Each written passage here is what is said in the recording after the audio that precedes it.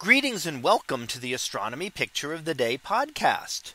Today's picture for September 22nd of 2024 is titled Chicagohenge, Equinox in an Aligned City.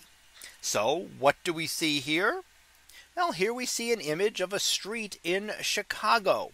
And today is the equinox. Now the equinox is when the sun crosses the celestial equator, moving from the northern hemisphere of the sky into the southern hemisphere. So for those of us in the northern hemisphere, it signifies the beginning of fall as the sun moves from the northern part of the sky into the southern. And of course, that means the upcoming will be longer nights and shorter days over the next 6 months.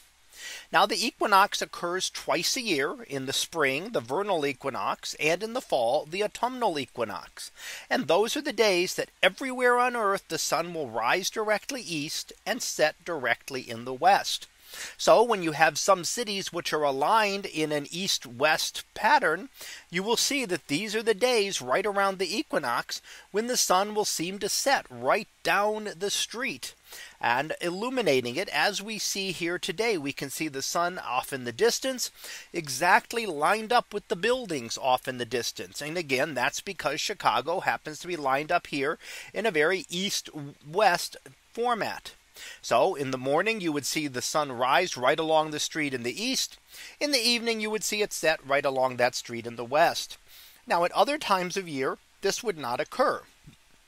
And that is because the sun would rise either farther north or south of east, or set north or south of west, depending on the season.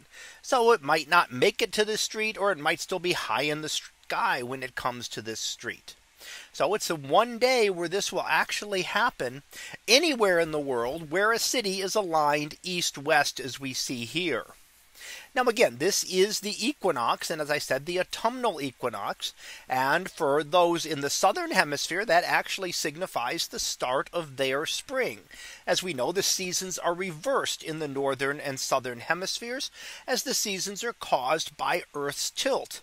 So in the summertime for the northern hemisphere is tilted in the direction of the sun. When it is winter time in the northern hemisphere, we're tilted away in the northern hemisphere, while the southern hemisphere is then tilted toward the sun, giving them their summer. So the seasons are completely opposite and are completely tied into the tilt of Earth's axis, having nothing to do with the distance changing, which does occur. We do get a little bit closer to and a little bit farther from the sun, but that's a very small effect and actually is backwards for those in the northern hemisphere to the seasons we would actually expect. So that was our picture of the day for September 22nd of 2024. It was titled Chicagohenge, Equinox in an Aligned City.